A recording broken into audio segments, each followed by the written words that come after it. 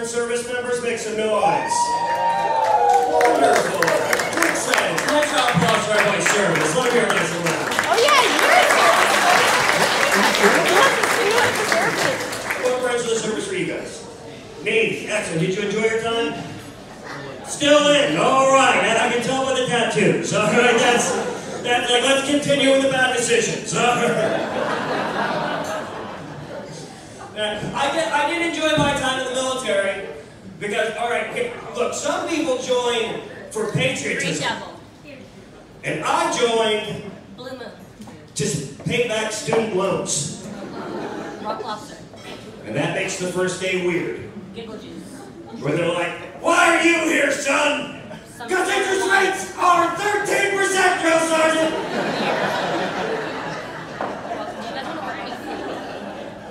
I fucked up. I should have joined the Coast Guard. That was a nightmare. And I was in the infantry, too. Yeah. That's all bombs and guns and explosions.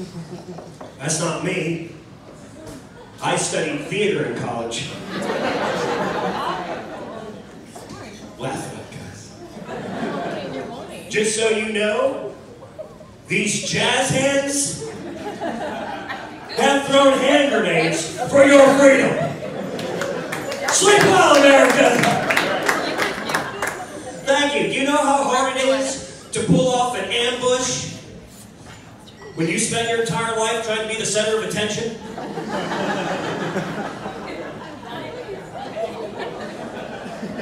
I'm up there trying to call an airstrike to the sparkler. Over here, boys!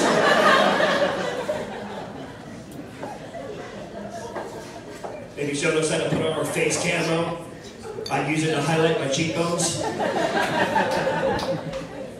That's a joke for the ladies. I did my training in Fort Benning, Columbus, Georgia. Which, if you have never been there, fucking good.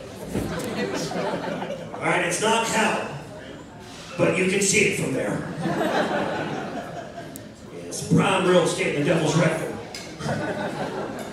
We got off the bus, and my first thought was, why the fuck did we fight the Civil War to get this land back? Waste of time. I don't know if you guys have seen, but Fort Benning has been in the news recently. That's because they want to change the name of the post, because William Benning was a Confederate general, and that is racially insensitive. But I would like to add, why are we naming our forts after losers? Thank you. Might as well call it Fort the Cleveland Browns.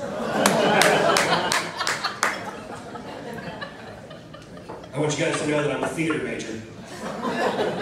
So I had to Google that joke.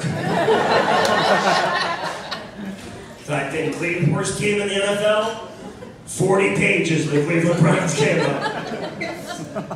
I'm like, oh, we have a winner. Which apparently nobody's ever said to the Browns. I have no emotional connection to that joke. It's fun. You guys are fun. I want to get to know you guys. Does anybody here have an interesting job? Interesting job, anybody? No, just a room full of accountants. What do you do for a living, Phil Hawk? No, it's a good look. It's a hipster hillbilly. I like it. It's good. I'm a huge Theo Von fan. Yes. What do you do? You're a cop. All right, good. These are all jokes you are hearing tonight, sir. Just so you're aware. And please do not venture out back at all. All right, there's nothing happening. Well, I'm glad you're here tonight. I worked as an EMT on an ambulance for 10 years. Or as we used to call it, Uber for homeless people. That joke usually does better in San Diego. Okay, I always like to say this at all my shows. Alright? As a former medical professional, I advise everyone to take psychedelic drugs across the board. I do. I think it solves a lot of the world's problems. Like racism. No one gives a fuck about the color of your skin when it's melting off your face. Gonna bring the world together with drugs. That's how I'm running in 2024. Oh, by the way, here's a public service announcement. Speaking about drugs, if you are going to do heroin, for the love of God, do it on the ground floor. Thank you. You're not going to have the energy to come back down the stairs, okay? Do cocaine on the top floor, heroin on the ground floor. You're hanging out with death. Be considerate. I was thinking about this. I was thinking about the first time I did CPR. How guilty I felt afterwards. Because I don't know if you're aware of it, but when you push on a person's chest like that, it pops. Just like bubble wrap. Which also happens to be my favorite stress reliever in the world. They'd be like, "Matt, it's cool, he has a pulse, what are you doing?" I'm like, "Fuck it, it's been a rough day."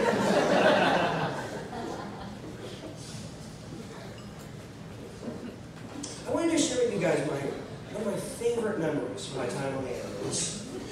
It was Christmas morning, 2017. We get called out for an unknown medical emergency, which is just code for, this shit's so fucked up, it's not the drop-down menu. We arrived to find a male in the middle of the street making snow angels, completely stark naked. I would also like to add, it had not been snowing that day.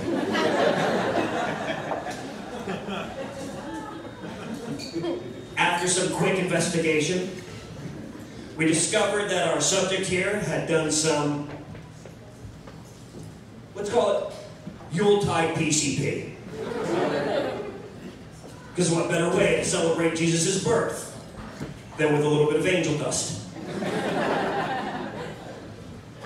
Now, as you can imagine, our patient here was less than cooperative, so we had PD on site.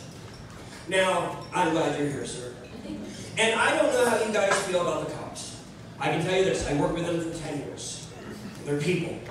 They're good cops, they're bad cops, they're smart cops, and then they're fucking dumb cops. And I definitely had a C- student that day.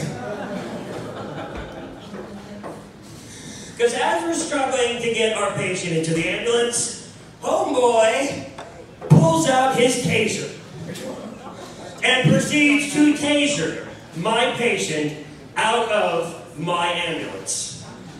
And as he landed on the sidewalk, he did so in front of a family who, judging by the way they were dressed, were on their way to Christmas morning service.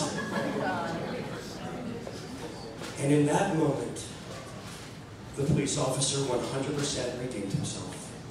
Because as we were loading the patient back into the ambulance, he turns and smiles to the children and says, "Don't do drugs."